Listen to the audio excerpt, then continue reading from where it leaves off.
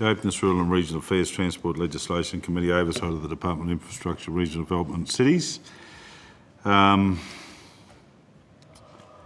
committee is inquiring into matters of road safety under Senate Standing Order 25(2)A. I welcome you all here today. There's a public hearing and a Hansard transcript of the proceedings is being made. Before the committee starts taking evidence, I remind all witnesses that in giving evidence they are protected by parliamentary privilege. Can we hand this out sometimes? Just keep going. It is unlawful for anyone to threaten or disadvantage a witness on account of evidence given to the committee, and such action may be treated by the Senate as a contempt. It's also good to see that Senator Sterle was able to make it here on time this afternoon. The committee prefers all evidence to be given in public, but under the Senate resolutions, witnesses have the right to request to be heard in private session. It is important that witnesses give the committee notice if they intend to ask to give evidence in camera. If a witness objects to answering a question, the witness should state the ground upon which the objection is taken. The committee will determine whether to insist on an answer having regard to the ground that is claimed. If the committee determines to insist on an answer, a witness may request the answer be given in camera. Such a request may, of course, also be made any other time. I remind senators that the Senate has resolved that an officer of the Department of the Commonwealth or the state shall not be asked to give opinions on matters of policy and shall be given a reasonable opportunity to refer questions asked of the officer to superior officers or to a minister. This resolution prohibits any questions asking for opinions on matters of public policy and does not preclude questions asking for explanations of policies or factual questions about when and how policies were adopted. Officers are also reminded that any claim that it would be contrary to the public interest to answer a question must be made by a minister and should be accompanied by a statement setting out the basis of the claim. I remind people in the hearing room to ensure their mobile phones are either switched off or turned to silent. Finally, on behalf of the committee, I'd like to thank those officers here today for attending. If I might, before I invite you, Ms Spence, or anyone to whom you delegate to make an opening statement, with the indulgence of my committee colleagues, I'd like us to approach this afternoon, particularly you, Mr Hoy, because we waited for your return. Everyone downloaded onto you while you were away. But, you know, can I seriously urge you to listen to the substantive element of a question, and you won't get a reaction from the committee if your answers are truncated and yes or no or maybe, because the committee members will then delve down and unpack it with you themselves, right? So what we don't want is we've got an hour, we want to get it done in an hour, otherwise this committee has a reputation. We will just simply come back at another time, another hour and another hour until we get to where we need to be. So I'd urge you to consider that as we go along. Yes, so Ms Spence, do you have an opening statement? Pip Spence, Deputy Secretary Transport Group in the Department of Infrastructure, Regional Development Cities. No, Senator, I'm very happy just to answer your questions. The only thing that I would note is one of the issues that was raised when we were here last time was who was actually consulted. We've pulled out an extract from the regulation impact statement that's got a full list of everyone who was consulted and a summary of what they said. So I thought that might be useful to table those, if that would help. Thank you. Can I open the batting, Senator Sterle? Do you mind? Please do. We joined at the look, Mr Hoy, firstly I think over time the committee has signalled that it supports the introduction of this technology into the industry, and I'm not sure that that's inconsistent with the intentions of the government, but no doubt you'll let us know what you can about that as we go forward. We know from briefings we've had, not necessarily from the department, that there's been cost-benefit analysis done across the transport industry, if you like, class by class of vehicle. We're given to understand there may be some real promise around articulated vehicles and that with this technology, and we'll hear from you on that. I'll ask you a specific question in a moment. We also hear that the jury may be out or has come back around heavy rigids or some classes of heavy rigids, that the cost-benefit analysis did not support the adoption of the technology in that class of vehicles. We've definitely got an interest to interrogate you as to if that's the case, and then if it is the case, as to why we've arrived at that, on what basis. Because the industry sent us signals at least that they're prepared to cop the cost on the chin. They didn't regard it as being high when having regard to the potential outcomes. So let me start with the big ticket question. Are you in a position to advise the committee on whether it is your understanding that government is working towards the adoption of the technology as a compulsory element within the transport industry? Well, in a very broad sense. I'm not asking you about these categories. We know that it's not going to be on every vehicle. Yes. So The ESC. yeah, the ESC. Thank you, Senator. So Stephen Hoy, Director of the Standards Development Section, Department of Infrastructure, Regional Development and Cities. The answer is yes. I know that's a truncated No, that's answer, all right. That's what we're looking yes. for. We'll delve down into it as we go. Is it fair to say then, as I indicated, that with some classes or all classes, I don't know the answer to my own question, of heavy rigids, that it might not be applied within heavy rigids? That's what we're looking at. So Okay. we will be re-looking at heavy rigids. Yeah, but Sorry, Chair. go on. No. So to just be very careful. So we know there's light rigids, medium rigids, and heavy rigids. Yes. So you're talking about all rigids, I assume, are you? Chair? no, you go. I'm not an expert in the field. No, but just so, because Senator O'Sullivan has said heavy rigids. So heavy rigids, when we met last time, were excluded, correct?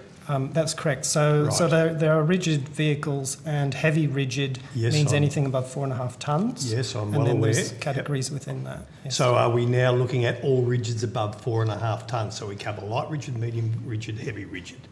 Or are we still jury's out?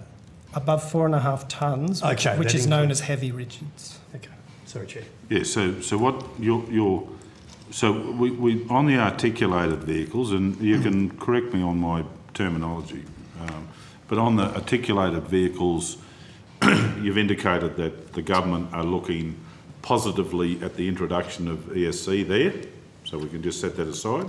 That's correct. So that's already been legislated. Yep. Within the rigid classes, you're re-looking at the heavy rigids?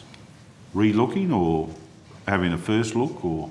So part of the regulated part does cover articulated, and it does cover some heavy rigids, what's known as the short wheelbase heavy Okay. rigids. So And there's an element of both in what's being legislated now.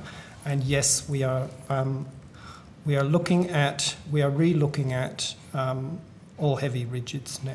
Chair, Okay. can I ask a question which might put this in some sort of Sure, of perspective? course. So, electronic stability control is mandatory in all passenger vehicles, like cars. Yes, Senator. Okay. And in then the department, in going to look at where it would go next, went to articulated vehicles. And now you're coming back down to light rigids. The question people I know have is this: why did you jump over the next biggest group of vehicles and go to the smallest group? Senator, Why did you do that? Senator, we didn't jump over them, so we considered all of the heavy vehicles, and our recommendation was that for now we legislate for articulated or prime movers. So why did you move from the largest His fleet? evidence isn't that they did. Well, can I just make a point? Sorry, Senator. Prime movers are almost 13 times more likely to incur a fatality in a loss of control or rollover crash than rigid vehicles, and prime movers are over 6 times more likely to incur a serious injury in a loss of control or rollover crash compared to And rigid in the vehicles. fleet, they represent how much of the fleet in percentage terms? I don't know in Well, percentage it's a very terms. small percentage of the fleet if you look at rigid vehicles. So That's the argument that safety regulators put to me, is the department went to the next, not to the next level of vehicles that would benefit the most by ESC, they went to the smallest group at the heavier end of the vehicle chain. That's the only question I have. Yes. Right. Well, let me. Can I do this just to keep this heading in a direction? I'd like to establish where we are with each of these classes first, and then and then the senators and others, including myself, might want to have you explain the journey. But we've already now established that some heavy rigids and articulated, it's been introduced in legislation, it's compulsory. And I've got some questions about whether there's any exemptions in that space, override capacity and so on. But now we're back, and we know from motor vehicles, light motor vehicles, that it's compulsory, correct? Correct. And now we're looking at the gap in the middle, right? So bigger than a car, smaller than a semi-trailer. So it seemed like you broke the heavy rigid into a couple of categories, is that correct? There was ones who have been accommodated in the legislation and ones who are now the subject of further consideration, is that right? That's correct. So we'll call them the heavy rigid remainder mob. And there are vehicles then that are light rigid, medium rigid? We've got the 4.5 tonne, everything from 4.5 tonne, but we've missed the light trucks. Yes. Yeah, so the heavy rigids that are in the legislation are 4.5 tonne and above. Is that right? Have I got that right? Sorry, the legislation covers braking of all heavy vehicles. So we're talking about the ESC component of that. The ESC component will cover all prime movers, and we know that prime movers are virtually all over 12 tonnes, the very heavy end. Sorry, Mr. Hoy, we know that, but sorry, I thought... No, I don't, Senator. Okay, all right. Sorry, I don't. So they're over 12 tonne, yep. Over 12 tonnes. And we are now looking at, or re-looking at... But before you go there, yes. You said there's some heavy rigids that are captured in that legislation. Sorry, yes. Are you telling me now heavy rigids have to be over 12 tonne to be caught, or...? Yes, they do, yes. Right, so what we got is, let's not even talk about heavy rigid or thing. Every vehicle over 12 tonne is captured by the legislation. Not long wheelbase over 12 tonnes, Senator. I'm sorry. It's, all right, well, we'll come back to that. Yeah. But then you have heavy rigid vehicles who are sub 12 tonne, is that right? You do, but they're not captured by this. No, I understand they're not captured. Correct, yes. But I understood you to say that you were re-looking at that. That's correct, yes. Cohort of trucks. Yes. Are there some other cohorts of trucks that weren't captured by the legislation and are not subject of any current consideration? So a medium rigid, a light rigid, something else? There will be between a light commercial vehicle and a heavy commercial, a light commercial vehicle and a mid-weight commercial vehicle between 3.5 and 4.5 tonnes that we're not looking at. Okay, so we're re-looking at the vehicles now, 4.5 tonnes through to 12 tonne? And above. And above, no, I got that. Well, I thought the above ones have been captured, but... Some of the rigids have, but some of them have not. The short wheelbase rigids over 12 tonnes have been captured, but the long wheelbase over 12 tonnes. Okay, so we'll come back to them. And, but then below 4.5 tonne, so we're talking about 4 tonners, 3 tonners, 2 tonners. They're not under active consideration at the moment. They've been considered, and the decision was taken not to recommend they be captured by the legislation. They have been considered up to 3.5 tonnes. There's been two areas of regulation, and this is worldwide, looking at lighter vehicles, passenger cars, that's extended up to what's called light commercial vehicles, up to 3.5 tonnes, and in the other direction from the very heavy vehicles. There's a group right in the middle, 3.5 to 4.5 tonnes, that are not being considered just because of the characteristics of them. But had they been considered, or were they exempted from the very early consideration of vehicles for this technology? They were exempted from the early consideration. So so when the industry tells us that some classes were exempted because cost-benefit analysis, they said that your department has told them, cost-benefit analysis didn't support the argument for the inclusion of the technology. Mm-hmm. Is it fair to say they are the ones you're now re-looking at? That's correct. Okay. I'm now clear. Senator Steele.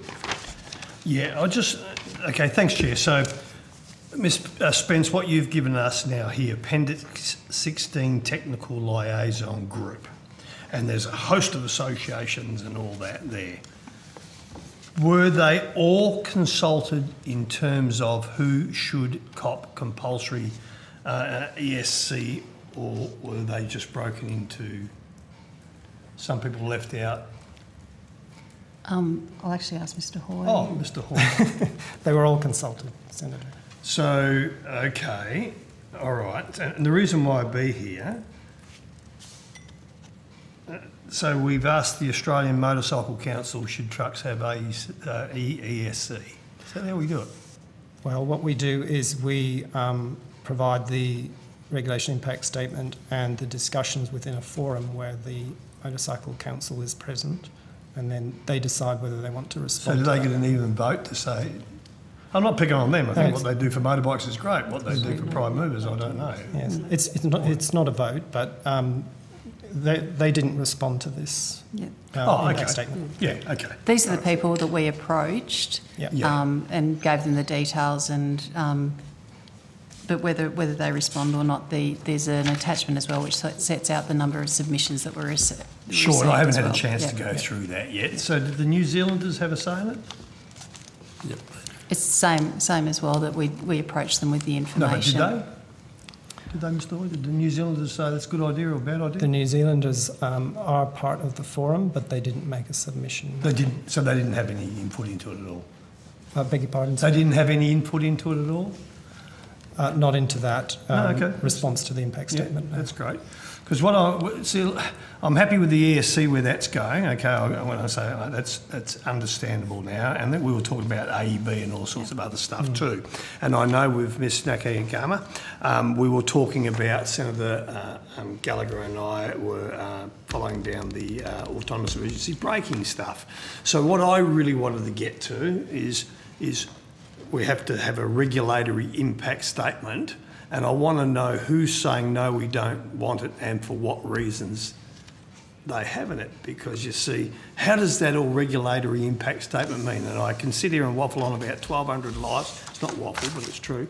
1,200 lives lost a year, and there's a myriad of accidents and reasons why, and 35,000 people getting injured each year. So explain to me how you work out a regulatory impact statement. When we talk about these minimum, these road safety initiatives into vehicles. So Sharon Yakangama, General Manager, Vehicle Safety Standards Branch, Department of Infrastructure, Regional Development and Cities. So, Senators, the Technical Liaison Group is a standing consultative forum that we have on ADR. So it wasn't established specifically for this regulatory impact statement. But, however, we consult them all the time on any ADR development. So this is the standing consultative forum. On the second page, Appendix 17, was the industry reference group specifically for the National Heavy Vehicle Braking Strategy. Great, thank you. And I didn't want to start reading while you were talking, Mr. Hoy. That's why I didn't be reading. Okay, so that's great. So Keep that's going, a more limited group. Everybody was consulted generally. This was more targeted consultation with this specific group. That makes a lot of sense. So let's go through this. So if we go into, so just as a general level, so the technical requirements were developed over a 2-year period in consultation with all of these people. We held a 7-week public consultation period in 2017-18 with a media release, and we sent out to all stakeholders in those vehicle safety forums. Yes. Including a media release by the Minister and the Department. So there were 11 submissions that were received, and that's in the next. That's next page. The summary of those is in the next in the landscape part of that Appendix 18. So that's all right. so Appendix 18 has a summary of all the submissions received. Okay, so we've got Air Brake Systems Proprietary Limited. Are they part of that Suppliers Association? Are they? They would have made an individual submission, is that correct? Individual, okay. And what did they say? They don't support 6A? We understand they belong to ARTSA. So the which ones? Yep. So that's the first one. Sorry, We just need to understand how this all works. Yep. So Appendix 18, summary of public comments. Yep. So they belong to the Australian Road Transport Suppliers Association. Yes, okay, that's fine, no worries. Was there anyone, I mean, I can flick through one by one, but I don't want to take up the committee's time and yours. Was there anyone who was opposed to it, of these? So it came back with what was supported. So 3 industry bodies, peak bodies, favoured option 6A, which is inclusive. So that was the livestock. ATA, Livestockies, sorry. And Nat Road. And who? Nat Roads? Nat Roads. Yep, okay. Yep. Keep going, So sorry. one state government, New South Wales, favoured. So, okay, we've got the 3 associations, and they, and just, so for you, Chair, we got an answer back, the ATA, did you see, they came back and showed their representation through their state organisations, associate members and all sorts. So they do represent a large chunk. That's this document here. That's it, mate. Yeah. Yes. So that was a query. They do represent a huge chunk. Nat Roads, of course, and the livestock is with the livestock. Great. So sorry, Miss Nakayama, keep going. What else were you Okay, saying? so then one state government, which is New South Wales, favoured 6A, which was the broad regulation option, including rigids. One brake system supplier or consultant supported option 6C. And I that saw was that. Can you tell me why that's only 6C? What was there? That's ABS proprietary limits. Yeah, so what was their reason for only going to 6C, which helped me out, which was more narrow, wasn't it? It was just the prime movers. Just the what, sorry? Just the prime movers, Senator. Yeah, just the prime So- mover. So tell me why the braking association or the systems. So that's actually the first entry there on the on page 178 of that excerpt. So the content summary, they support mandating of automatic slack adjusters on all trailer brake systems. So we've only been talking about heavy rigid and prime movers today, but the RIS actually covered buses and heavy trailers as well. Okay. So these other elements. So to help you out, Ms Nakagama, where I'm going to is I want to, if you can help me, tell me why someone would not want to support the hamburger with the lot when it comes to making these vehicles as safe as possible. If you don't have that, I can go. Yes, well, it's not. It didn't come through their submission, but I know that they are technical experts in braking, and that they've been involved over a number of years over some compatibility issues and some technical issues. Do you have a breakdown of all their reasons why they wanted to support 6? Let me put this to you, Mr. Hoyne. Don't want to bore people. I've thrown a road train off the road and it frightens the living daylights out of you, trust me, okay? You couldn't imagine how scary that is. So I'd really like to know why a technical company would want only the prime movers and didn't want the full lot to back in the transport industry. And they may have a very good reason, I just want to know why.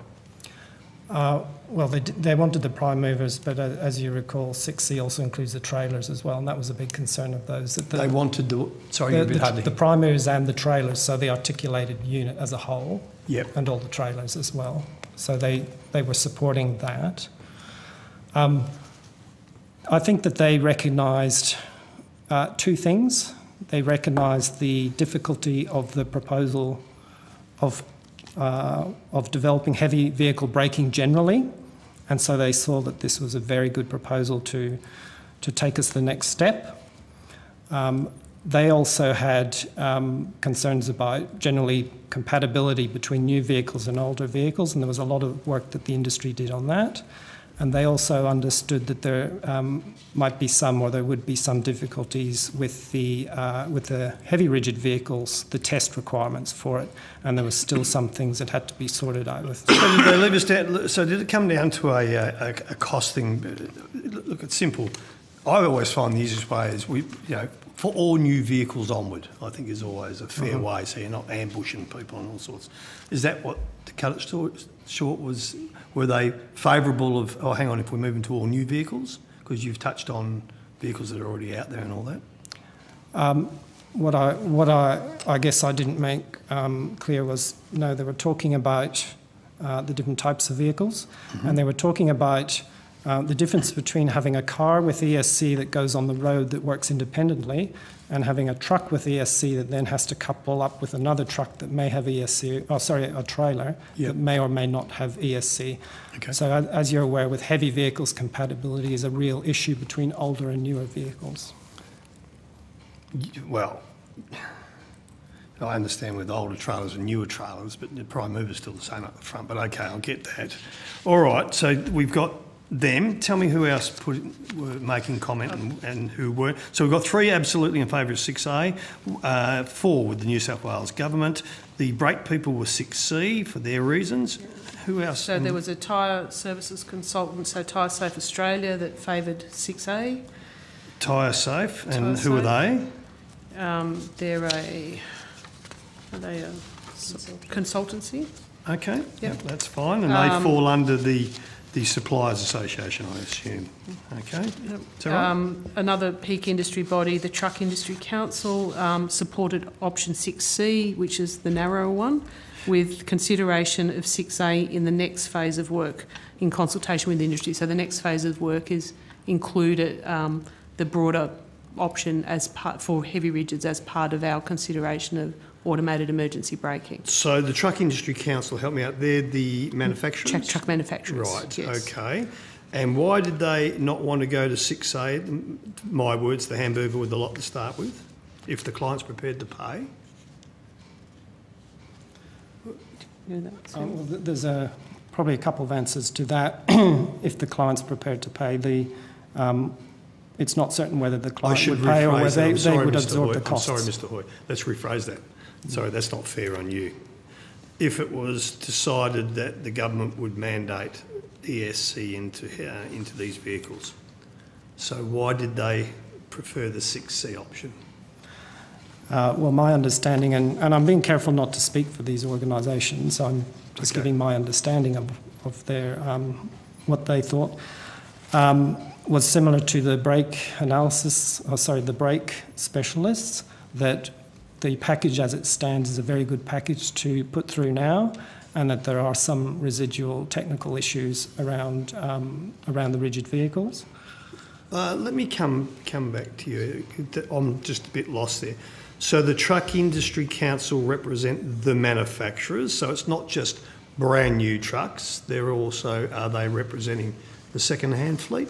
I didn't think they were, but are they? They're representing brand new manufacturers and importers. So why would they want to run an argument, to the best of your knowledge, Mr. Hoy, that it's a little bit too hard because there's different systems that are already out there, if we're talking about all new vehicles coming into this country, either by import or being manufactured here?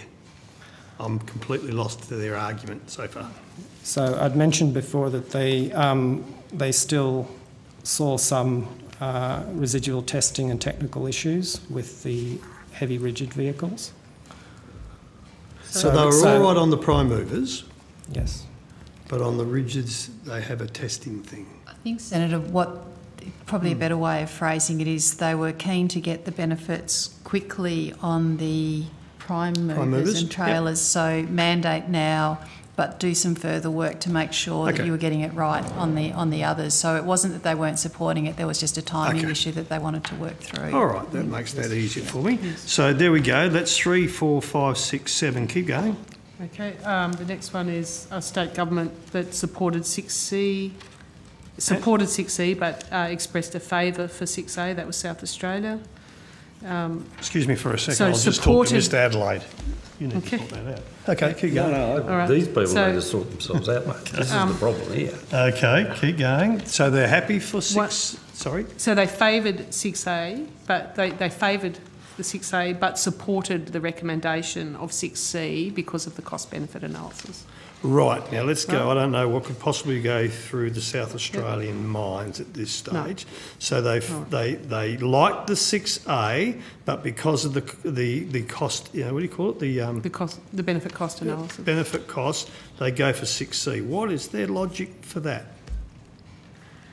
I think, Senator, it's very difficult for us to speak on behalf of Absolutely. those the people making the submission. So we're just reporting what they what the advice they included in the submissions as to what their position was, but I don't think it's really reasonable for us to try to go beyond what they actually included in their submissions. Okay, and look, I accept where you're coming from, because this is where I have a problem, because these people have a weighted voice or something, and for a government that is happy to, not happy, but if a government's losing people on the roads or trucks are rolling over, and yet they can be convinced that they must go for the cheaper option because someone got in their shell, I don't expect you to answer that. I really have a problem with that. So the laws need to be fixed up so you have the ability to say, well, hang on, now prove for the benefit. What's the cost benefit? And Senator, I like to look at it that we've taken the immediate decision around those ones where there was no questions, and now we're looking at the remainder once you get rid of the below 4.5, so that we, as part of the AEB work,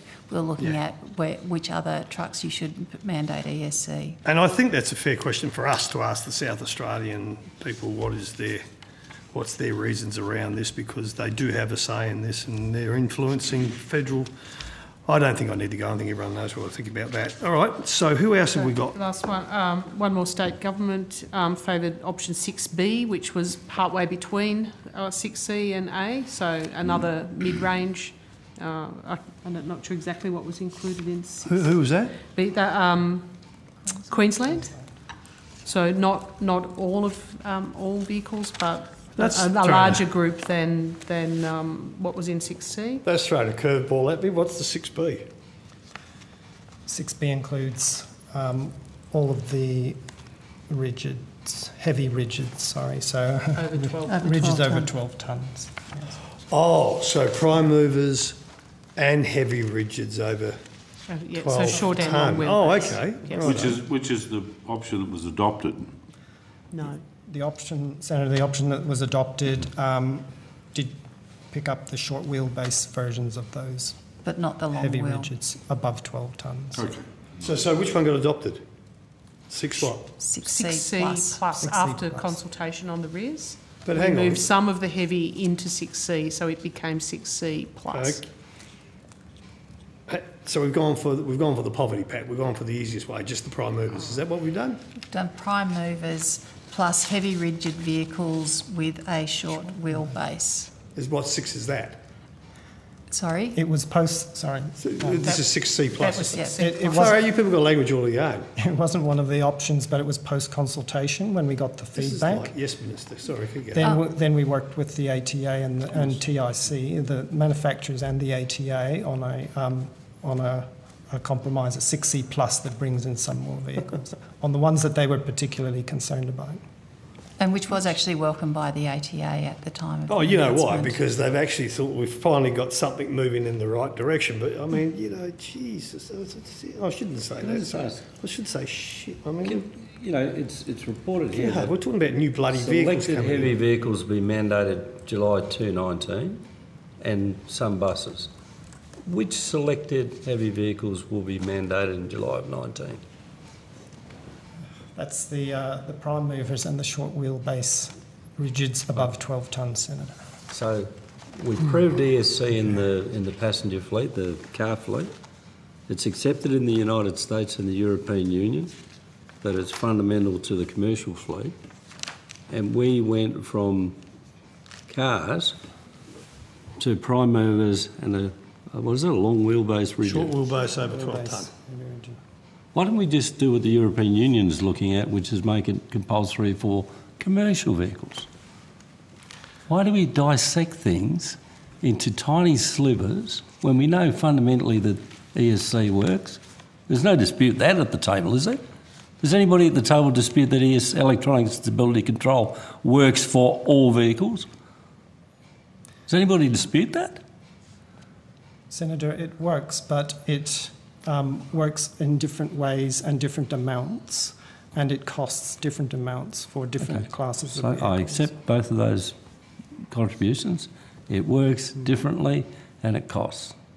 So given that 200 odd people die in heavy vehicle accidents a year, and some of the reports I see say that electronic stability control can impact significantly on loss of control and single vehicle rollovers, potentially saving 126 people a year, are we talking about a cost there? Because that cost employs a lot of money. That 126 figure is the estimated lives saved as a result of the regulations that have been mandated. Right. So that's for the prime movers and the short wheelbase, heavy rigid trucks. And it's over 45 years, not 1 year. Sorry? It's over 45 years as the outcome of 15 years worth of regulation of mandating for new vehicles. Okay. So 100. So can I just get a so why do you move from it's proven in the passenger fleet or the car fleet to segments of the commercial fleet? Why don't you take a whole of commercial fleet approach? One you've said is cost, and two is it works differently. But can we go into how it works differently? It's still positively beneficial. It doesn't work backwards, does it? Does electronic stability control, is that proven to be more or less safe in commercial vehicles? No, sir. It is more That's safe. a great answer. You listen to the chair. Well, let's try it this way. Let's put aside the vehicles that are captured by the legislation and regulation. Let's put aside the vehicles that are currently under reconsideration, if that's the term, because I'd be surprised if eventually we didn't probably adopt something. Well, let me ask you, rather than me put a connotation on it, do you personally believe that cohort of vehicles that you're revisiting will end up being captured by this legislation or like legislation or regulation? Do you think that's where it might end up? Senator, my sense is that it will. All right, so let's just put them aside now. We've got all the motor cars and passenger vehicles out this side. And now we're left with this 3.5 to 4.5 tonne category of vehicles, correct? Now, Sorry, Senator, I think we might be talking about different categories of vehicles. There's 3.5 to 4.5 tonnes. Yes. And that was not part of the original. Let me make the point again. Yeah, sorry. We know that there are some vehicles captured by the regulation. Get them out of your head. We know that there are some vehicles that you're re-looking at, and you've sent, and I will never hold you to it, Mr. Hoy, because you're in a difficult position, but you think there's a positive signal that we may adopt some form of regulation around ESC in relation to that cohort of vehicles. We've got passenger vehicles down at the bottom end, they've all got it. I'm talking about the ones in the middle, the black box, that do not have it and are not under active consideration, right? Yes, Senator. So are we on the same wavelength with that cohort of vehicles? They're not under active consideration. No. Correct. Do they comprise the majority of the fleet? I think they comprise a minority of the fleet, those particular vehicles. I don't have the exact numbers. Sorry? 3.5 to 4.5. 3.5 to 4.5. The one's not under consideration. Yeah, 3.5 to 4.5. I think they would comprise a minority. You don't know. Can you on notice just give us a dissection of the fleet? You know, what you're looking at now, how many vehicles you'll fix, and what's in the other categories that are outstanding. By weight, all right? Yes, sir. So, Mr. Hoy, what I'm interested in, and we're going to call, we'll call these the 3.5s to 4.5s, just to give them a name, right, without getting strictly the thing. Why did they not come under active consideration for the application of this technology in the first place? I've heard a lot of questions on it, I've heard a lot of answers, but give it to me as plain English as possible. Why weren't they in active consideration in the very beginning? As plain English as possible, Senator, they're a class of vehicles that there's very few crashes with. They're generally bigger and heavier than the smaller vehicles, so they come off a lot better in a crash, but they're not big enough to have stability issues like heavy vehicles. Guys, we've got a snapshot there. Did you hear that? And let me reinforce it. I understand that. There's less fatality or injuries related to their movements. I don't. They make it. Well, all right. Well, you don't need to accept. No, there needs to be evidence though to make that statement. But we'll explore it. Alex, I'm trying to capture. I'm trying to capture this, and then we can ask for questions on those. Yep. They make up a fraction of the fleet, or a small fraction of the fleet, or a limited. So in number, they don't suffer from stability, instability as much as the cohorts above and below.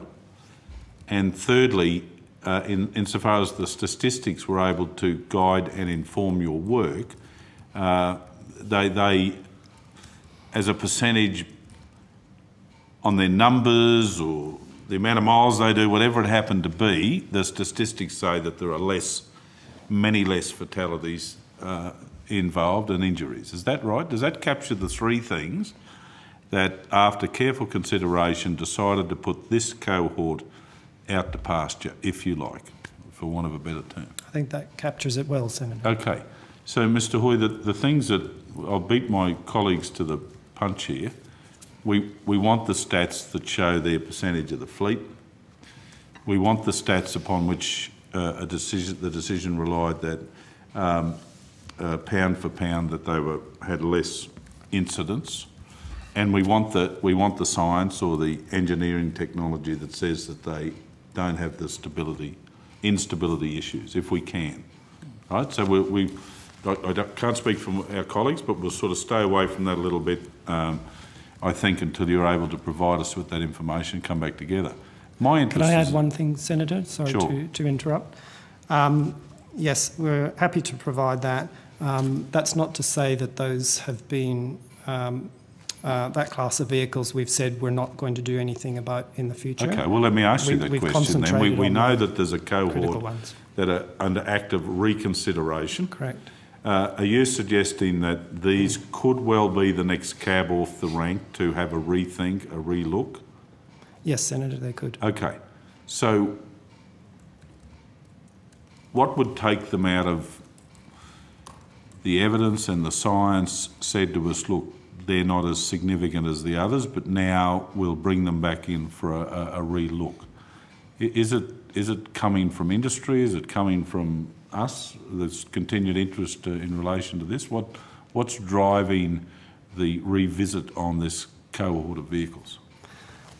Senator, so the potential revisit would be from a variety of sources, including yourself, including what is happening in other markets, including any kind of road safety research, including from industry, from operators. So it's from a variety of sources. All right, Mr Hoy, Can I ask a question on that, though? Yes, of course. So I'm really interested in how you do your, for want of a better description, target selection, right?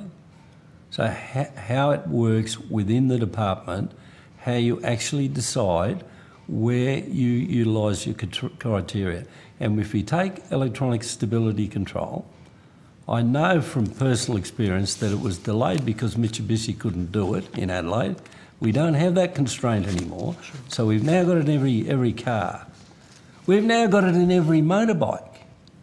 And my contention is, you know, you did a whole round of tests, I think it was Mr Folds. Someone selected that we look at ESC for motorbikes, which have never been manufactured in Australia, and it was proven overseas. But we had to do our own ADR selection and evaluation. So I have no confidence or no clarity on how you do make the decision the Chair's just asked you. How do you prioritise stuff that's really critical and important? And is it based on evidence about the size of the fleet, the level of the risk and the improvements gained? And if you want to take that on notice, I'd be happy to read the answer. Well, to a certain extent, Mr Hoy has addressed those things. Because how did they get to motorbikes before trucks? Well, no. But that wasn't the burden of your question. Well, yes, it is. There's no clarity with it. The burden of your question was, how did this, in my tone, my ear to it, was how did this cohort get left out of the exercise? And Mr Hoy has covered that. Yes, now, if we want to ask specifically, and we should, so now that Senator Gallagher's clarified this, what brought motorbikes into it? So what got them in the exercise? Can we just clarify? Electronic stability control is not mandated for motorcycles. It was ABS. ABS. Anti-lock braking anti-lock systems. ABS. So that's a But different that technology. was a target selection of your department. Yes. That was the big issue you were working on, Mr. It's not our Fox. department, Senator. We develop our priorities under the National Road Safety Strategy through the Transport and Infrastructure Who Council of selects? Ministers.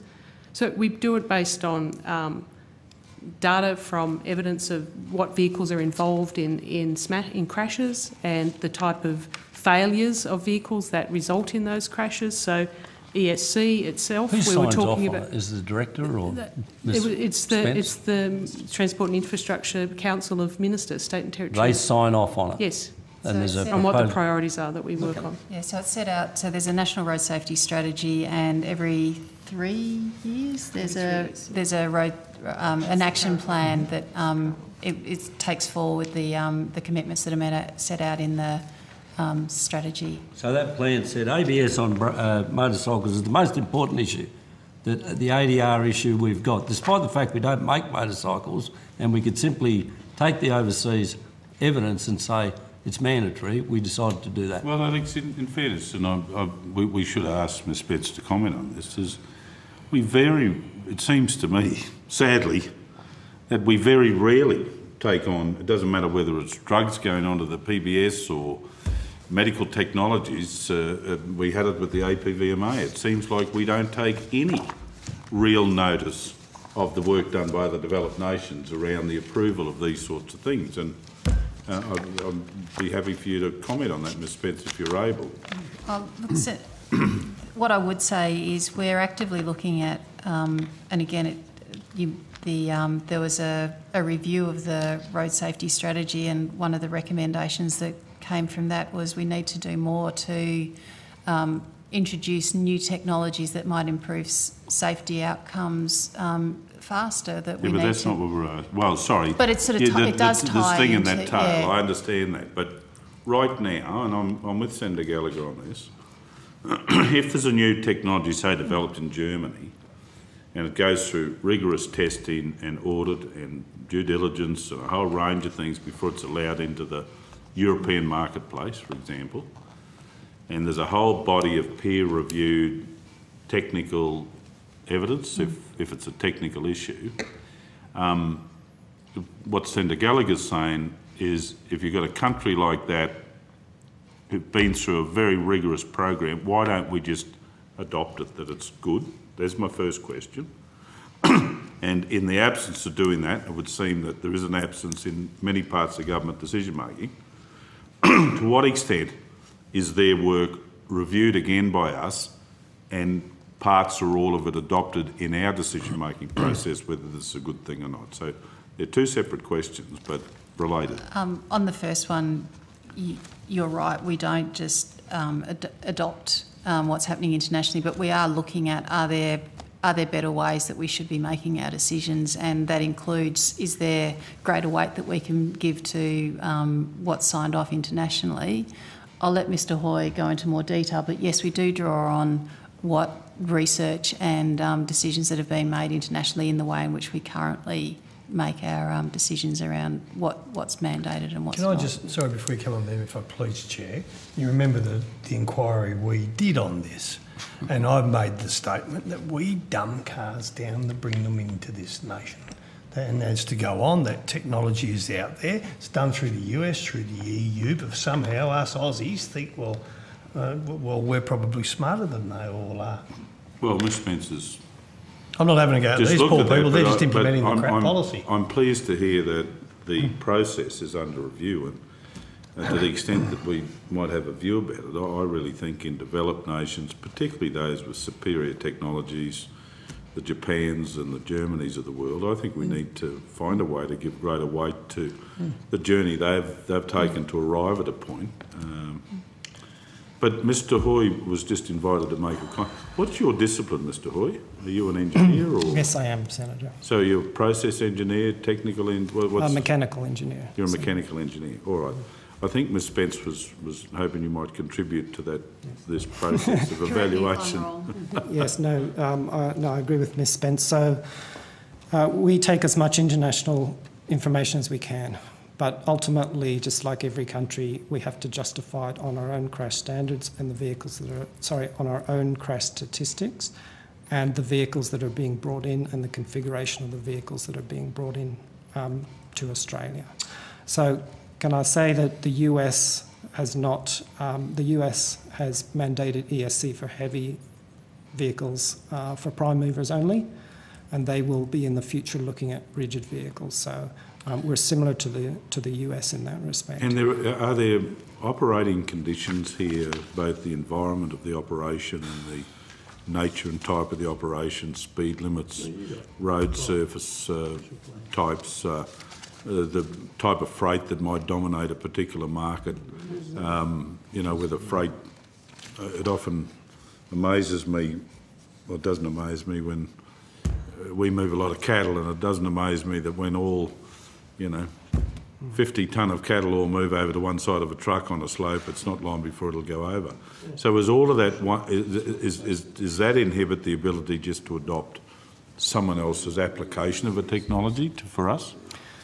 Yes, it does. So those environmental conditions, you're quite right, and there's also the configuration of the vehicles in Australia. With heavy vehicles, as you probably know, there's a blend of US-type designs and European-type designs and Japanese-type designs.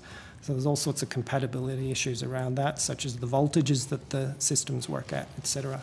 So with heavy vehicles, there's that unique characteristic of it's a mix of things from around the world that are meeting slightly different standards, and we're trying to smooth that out for the use in Australia. Now, with regard to the environment, yes, there was an issue with the robustness of systems like ESC and ABS when used on the rougher roads in Australia, and particularly out regional and particularly out on unmade roads. So we did a lot of work with industry over that, over reliability, and we went and visited around Australia to see what the issues were, etc.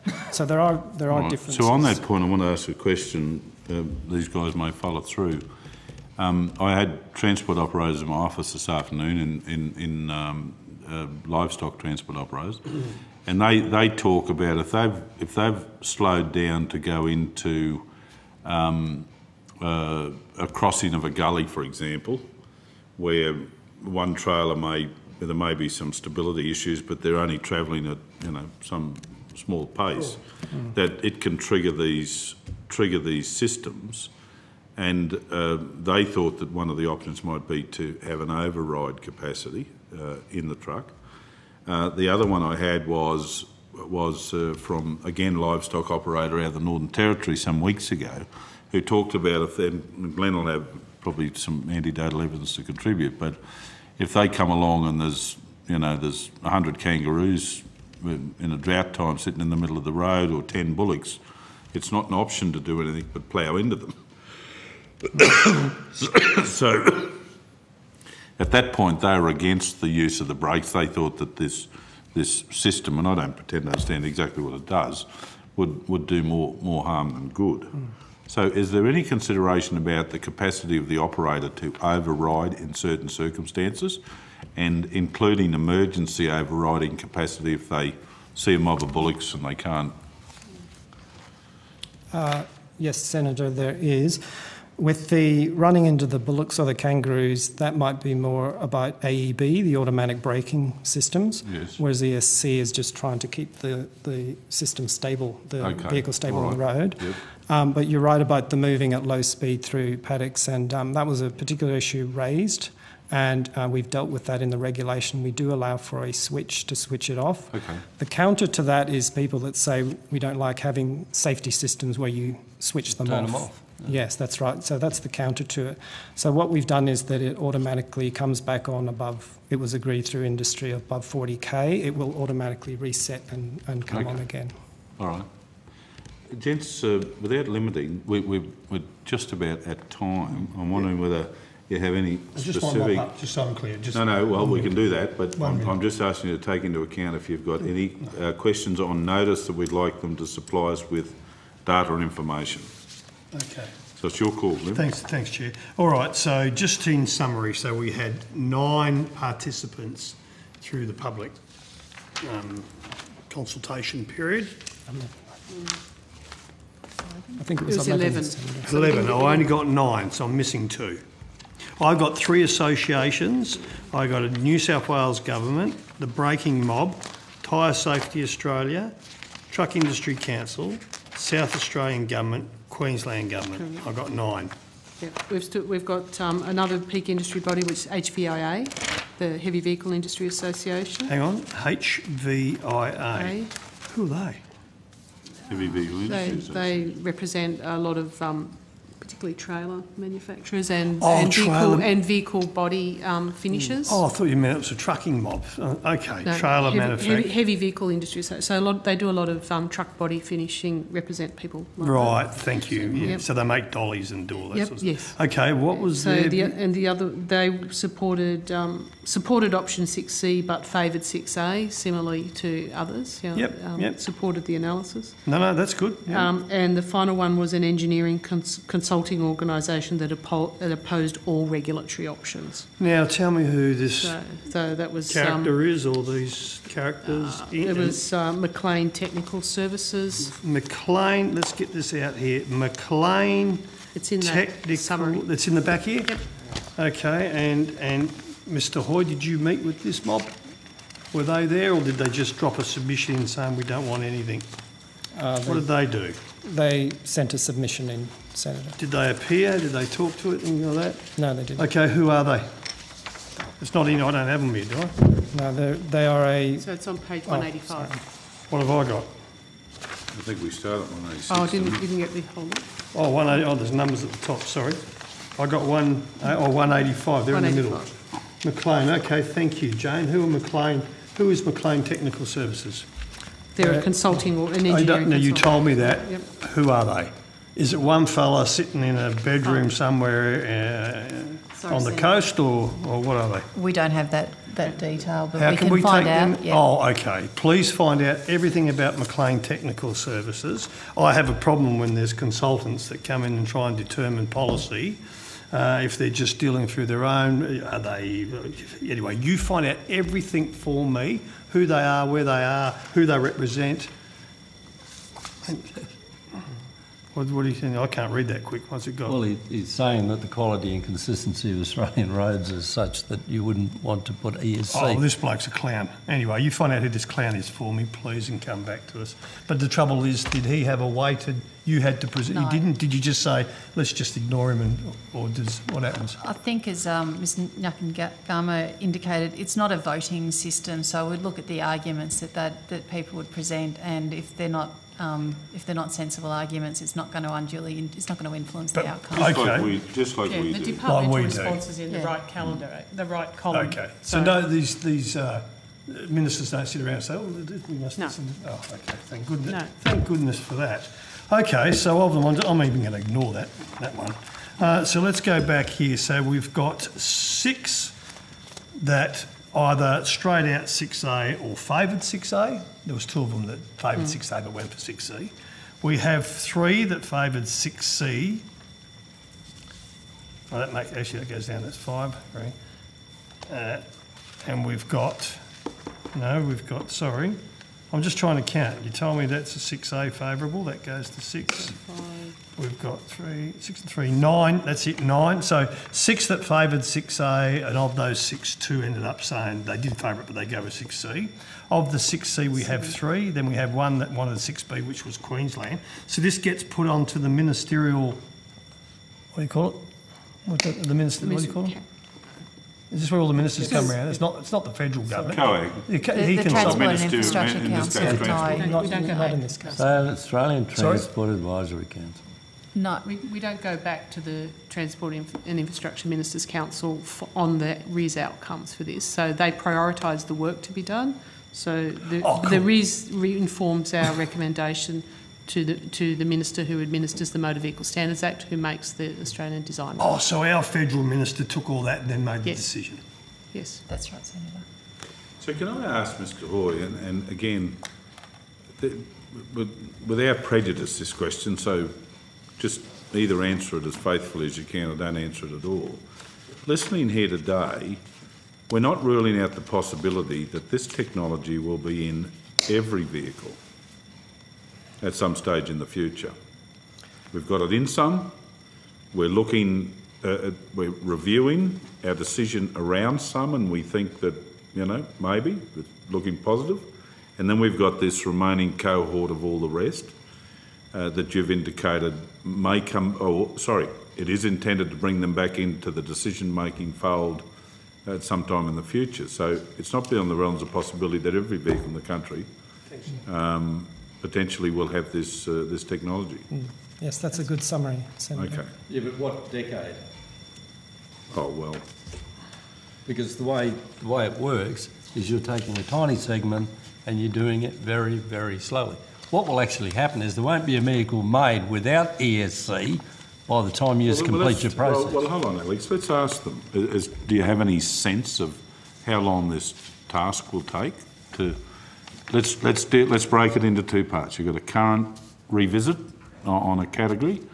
Do you have any sense of when you would like to be in a position to recommend to the Minister, or however it's done, in relation to that? So my sense would be, yes, the group that we're currently looking at is within the action plan, the current action plan, which was agreed by ministers in May. That takes us to 2020. We will, before that time ends, be looking at the next road safety strategy and action plans, and we'll be looking at what the critical items there, the next thing to work on will be. Which So would be that this would other be- cohort. Well, So in it- answer to Senator, so there's no prospect of this remaining cohort, the missing children, being considered between now and 2020, or now and when the next plan is adopted? It's not in the plan, Senator. That's what I Okay, would tell so you. all right, that's good. So you've helped him timeline this. You're hoping to have it in the next plan, but that's not black and white at this point in time. Senator, I just probably, it's very difficult to say definitively. What I suppose we are focusing on the next big cohort, which is the ones that we were talking about that are under Yes. review at the moment, and we'll be expecting the RIS on that to be completed probably by the middle of next year. The time frame after the RIS is actually completed before an ADR comes into effect, is that around 12 to 18 months, or? Yes, so Senator depending on Gallagher's the been right technology. to raise this. So it'll be 2 years-ish on the current second category that are under consideration, and definitely more than 2 years with respect to the others. So if there is some road safety imperative in relation to this, to the safety of lives and injury, that seems to me, I'm going to join Senator Gallagher, that seems to me to be a long time to deal with this. I mean, is there no way that it be elevated and dealt with more quickly? And do you tell me you can't revisit the plan to incorporate this other cohort of vehicles before 2020, even if it makes it into that plan? Is that what we're hearing? I think, Senator, one thing that I'd note is there are a number of other safety matters that we're looking at in the context of what's in the plan. So we will continue to review the data. If there is an increase in accidents in that cohort that sort of we're missing out on the 3.5 to 4.5, if there was a spike in accidents where you thought an ESC would make a difference, those sorts of things that would trigger us to revisit, work with our state and territory colleagues to actually revisit that. But Ms Spencer, I don't process. get this. Is this a resource issue? Yep. Is this a resource issue within the department to be able to get across this stuff in a more timely fashion? I mean, there are certain timeframes that go when you are undertaking public consultation processes. There are timeframes that we do it all the time, Ms Spence. Yeah. This committee does it all of the time, and it's measured normally in months, not years. We're talking about years. Well, I here. think there's a combination of the time that's taken to do the actual work, which we're measuring in months, but then there's the lead time, and I fully appreciate there's going to be a reaction to this. There's a time frame between actually making the decision and it actually industry being prepared and implementing it. So that's. I think what you're going to find is a bipartisan bloody some publicity about this. This is, in my view, unacceptable timelines. And it would seem to me, and I know you can't comment, I'm not going to try and force you to, it would seem to me that there's a resource issue involved. there needs to be more qualified professional people dedicated to the task to bring it out sooner. Right? Now that's just, I'm just expressing my view. But I doubt that we'll let this lie. They are inordinate timeframes, and in fact with the other cohort, the 2.5s or to 4.5s, it's the never, it's the ether. We don't even know for sure whether they're going to make it onto the plan. And even if they do, the plan's going to be considered when in 2020? 2020. Senator, would it So help? when in 2020? I want to know. I don't, because I'm interested whether it's the 31st of December 2020. Does this work on calendar years? Does this work on financial years? There are usually 2 Transport and Infrastructure Council meetings a year, and I'd have to take on notice whether it's scheduled to go to Let's the do first that, one in please. 2020. Let's come back with the date that, even if it does get a jersey, what date it might be in a plan that's presented, right? And Senator, the other thing that I think might be, if the committee would think there'd be value in it, is just to provide the bigger picture about what other ADRs that we are looking at in the context of what's already in the action plan, so that people don't think that we are just sitting and waiting but we're not challenging the fact No, that but I just all thought it your might be people useful. are properly applied. Yeah. I'll be writing to the Minister personally on this, right? Because I've now, at first I was about to defend everyone when Alex asked the question, but I'm going to write to the Minister. I'm going to put on the record that I think it's unacceptable that we're years away from potential consideration about the adoption of technologies that clearly can save lives. Yeah. And in fact, I'm not directing this at you, Ms Spence, or you, Mr Hoy.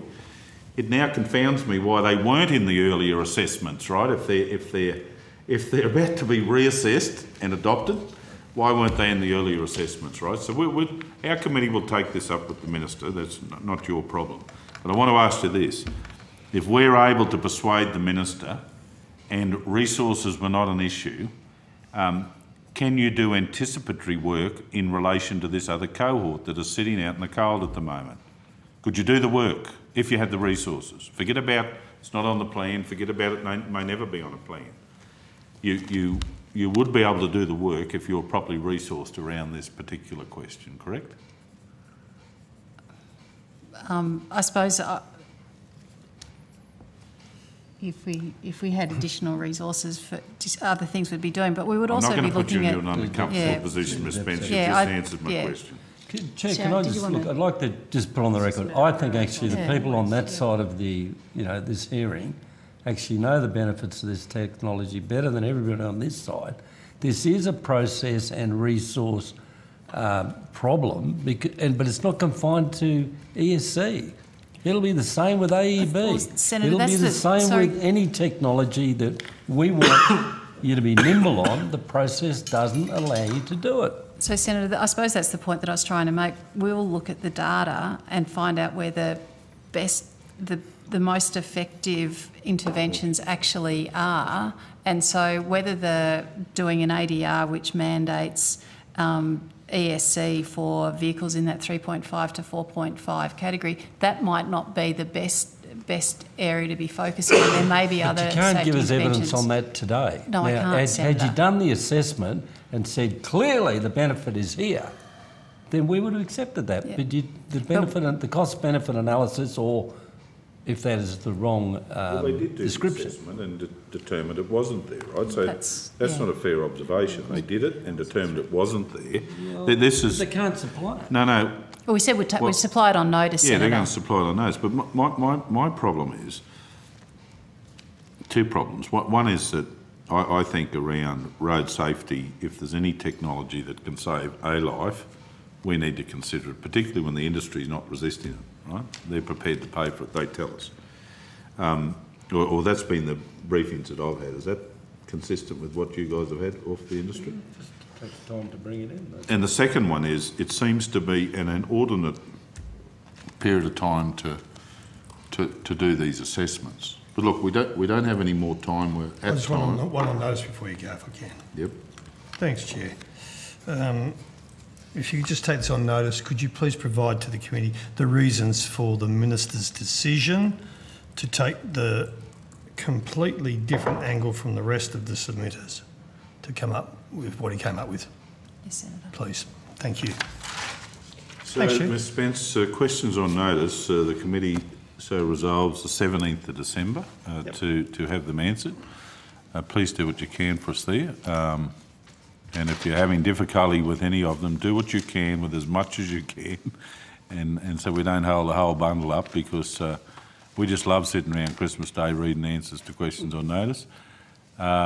Mr Hoy, thank you for your effort. I found you to be a very acceptable witness, and you did respond to our indicators, as with the rest of the panel, but I know that today was about you.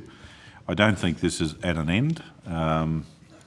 We'll be writing to the Minister, I suspect, if I get the support of our colleagues, to point a few things out, and no doubt he'll call on you for a cup of tea. All right, unless there's something else, we now what are we doing? Stand adjourned. We stand adjourned. Thank you.